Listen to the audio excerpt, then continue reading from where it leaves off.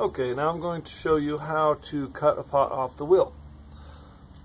Now, the first trick to cutting a pot off the wheel is getting a hold of the wire right.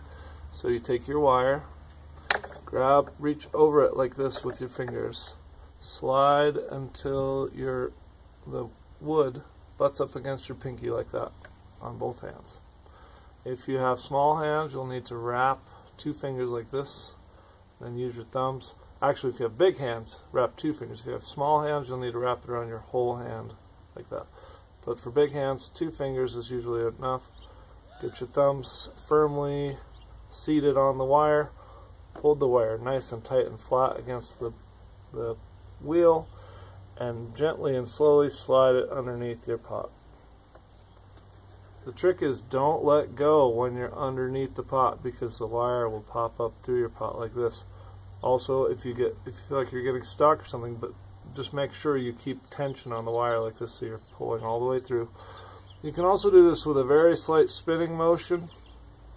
Makes the cut a little easier and smoother, like so. But that's up to you. It's up to your comfort level. But that's how you cut your pot off the wheel. Then you can take, if you have removable bats. Oh, one more tip. When you let go of this wire, be careful because it's springy, and a lot of times it will bounce, and these pieces of wood will hit into the side of your pot, or you'll accidentally chop a piece of the edge off your pot. So usually turn your body away from the wheel, take the wire out of your hands, set it aside. Anyway, as I was saying, if you have removable bats, you can gently pry this bat. Ooh, that's how not to do it. Lift this up, set it aside, get another bat, and keep throwing.